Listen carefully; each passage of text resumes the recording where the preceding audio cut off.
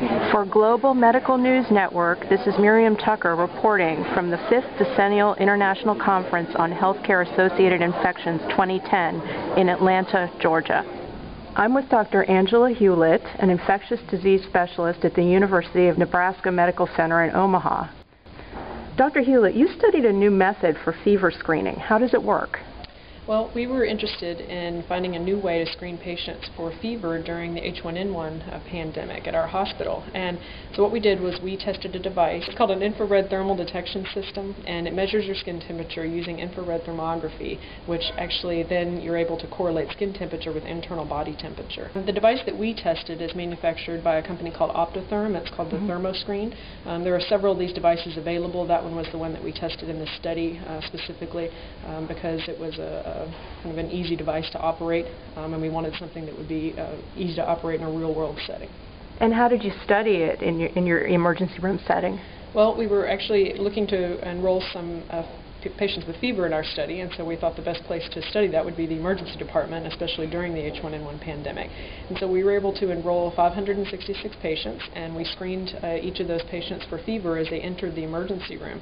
And then the nurses took the patient's temperature as they normally would, and then we compared the two temperatures. And what we found was that the machine, or the ITDS, had a very high, what we call negative predictive value, which means that it was able to very accurately exclude patients who did not have fever.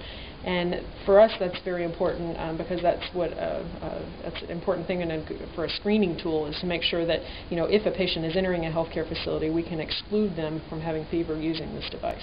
And what are the clinical implications of this device beyond the emergency department? Well, there are definitely other implications. In fact, especially at hospital entrances, long-term care facilities, or nursing homes and clinics, this device could be used to actually screen patients for fever. And then you could either, if the patient did screen positive for fever, you could ask them some more questions. Have they had an influenza-like illness? Some other questions to determine whether, number one, whether they should enter the health care facility at all.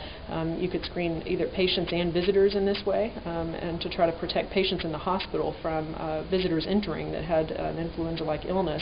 It could also be used in the clinic setting to actually screen patients on entering the clinic, and that way you could triage patients, and those who were ill could be placed in one area and maybe given masks or isolated, and protect those who aren't ill from becoming ill by entering the clinic and being exposed to other infectious patients. So there are a lot of utility or different uses that you can imagine with this device.